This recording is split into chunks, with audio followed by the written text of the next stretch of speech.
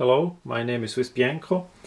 In this video I will talk about a new version of the Swiss Army knives, the cheese Swiss Army knife. It comes in this unique box. That's why I did not unbox it yet. We see on the front the number of this limited edition new cheese Swiss Army knife. As we open it up, it unfolds. We have inside a box with the actual knife.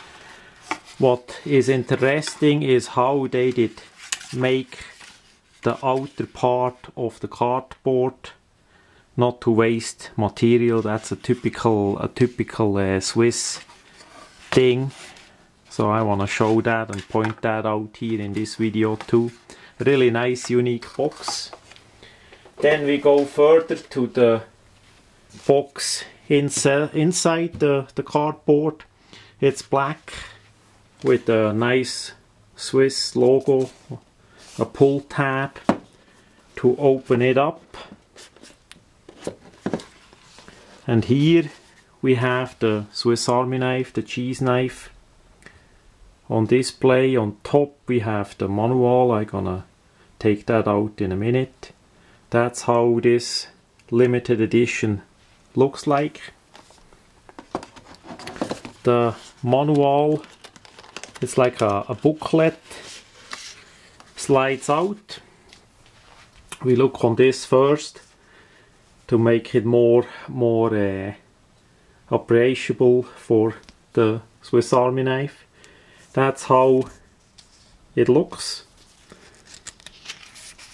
Inside we have nice printing, art printing of cows, because it's a cheese Swiss Army knife that hangs together, of course, with the famous Swiss cows on the Alps. Really nice done. Then we have explaining on the next pages, also in English. You can always stop the video and look closer at it. I basically go to the English version. Most of us speak English. So this Swiss Army knife, this Swiss cheese knife, has a horn handle. I'm gonna point that out later in the video. Basically the handle is made out of genuine horn engraved with a number. The Swiss cross is made of galatite milkstone. The milkstone is a special sort of milk. It's hard to explain. Best would be in English to Google it up. It's really unique. As best I know, that is the only knife I ever hear that use milkstone on it. That's really rare. Then we have another art. Basically we see a käserei, a store where the farmers bring the milk that they make cheese inside that building out of it. It's usually also a little store that you can not only bring the milk, you can also buy the cheese. We see on top of the building the cows next to the word Käserei, cheesery.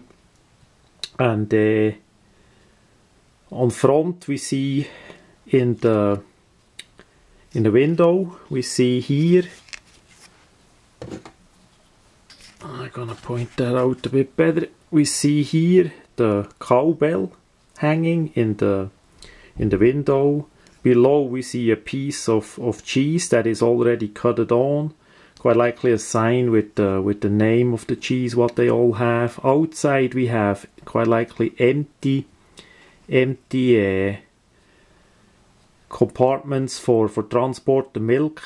They are usually made out of stainless steel in Switzerland and reused and washed again. Here we see one of them quite likely with a rubber hose for wash it out in front of the store. That whole scenery in this picture is quite likely relative from a drawing, from an older painting or something, because the house on the side with the light, the street light, we even see the window that goes into the cellar. That is looks really from the countryside with the flowers by the windows, and quite likely from the older times. But still there is people that live like this in Switzerland, not too far from where I come from, by the mountains, and that is still done. We see also that this is a farmer. He has quite some boots on, and he bring the milk on a little wagon that is that he push by hand. That's also a tradition. Back then even they used some dogs for pulling this little wagon with maybe 2 or 3 little devices with the milk in it. So that is a typical wagon. They also put those behind the bicycles in Switzerland. I remember I did use those also by the Swiss military sometimes. It's a really nice picture here that we see. Shows a good bit how it is in Switzerland. Still is. Then on the next pages we have the Swiss cheese, quality from Switzerland. Of course we did make cheese for way many decades, and over 450 different sorts. That is amazing. We once even at the school did make our own cheese to learn how that works. Pretty long time ago, but yeah, I still see it how that did look. It was a smaller one, and we had to prepare it with salt water for about 2 or 3 months, something like that, and then finally it was good enough, and then we could eat it. So that was quite a deal for us kids back then in Switzerland in the school. Now the next art we see in a Käserei, quite likely how that looks inside. We see a bit of cheese on the table. The window we see some tools on the shelf high up. Then we see a man that already go and work with the milk. As the milk gets a bit less fluid, they need to do with this device that it cuts a bit and all that. That is pretty labor intensive if you do it by hand like this man, but looks really nice. And on the other side we see quite likely the boss. He goes with another bucket full of fluid somewhere in another room, and yeah, we see here also a sink. We see here a sink, and on top quite likely the stuff for disinfect the hands. We see the coat of the people hanging there. Also a nice scenery. That is already the end of it. It comes to how to close the knife.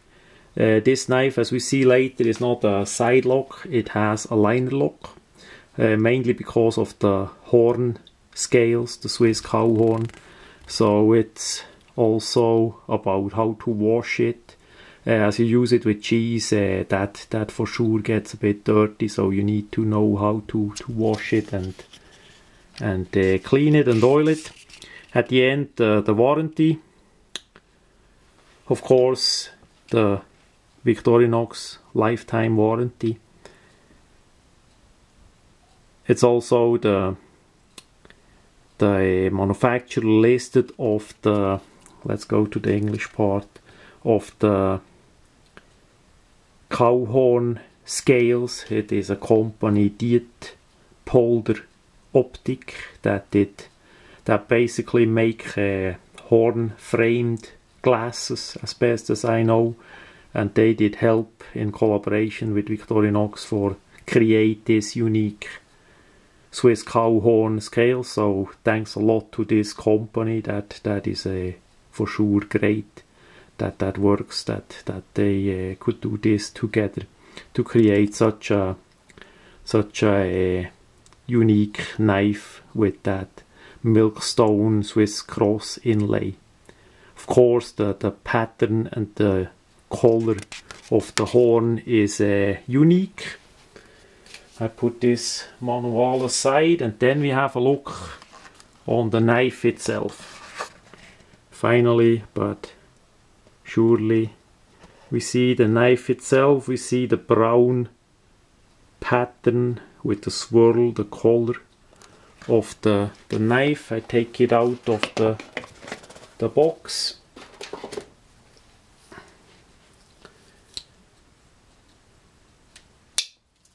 Open up the main blade, and here we have this beauty. We see the scale with the nearly a little bit translucent see-through scales. Yeah, we see also the rivets a little bit through. That part here I did think is a bit dust, but no, that is part of the horn. Actually, it's a little bit like veins kind of art. It's hard to say in English for me, but you see that is all not natural material, and the inlay, the Swiss cross there is the milkstone is really nice and flat, flush made. Quite likely it was liquid as they inlay it to get it so flush, and then they machined the dimple out to get it so flush. Really nice made. On the blade itself, we see the engraving, the Swiss cheese knife. This one has a serrated edge. Is a limited edition. As I flip it over, we see the back side. There is no slide lock. That would have been too much of a problem to add the slide lock. The red one that I put now on my hand is the original cheese knife. So there we see the slide lock on the side. So that was not possible. They added on the liner lock here. I'm gonna show that in a minute. This red one is a standard one that we did do with file work on the main blade by Tom Stratton. So basically the theme of this knife is the same. We see the oval dimple and the Swiss cross in the middle, the white one. Pretty much the same. That much to the red version. The tools are all the same. We have the main blade with the serrated edge.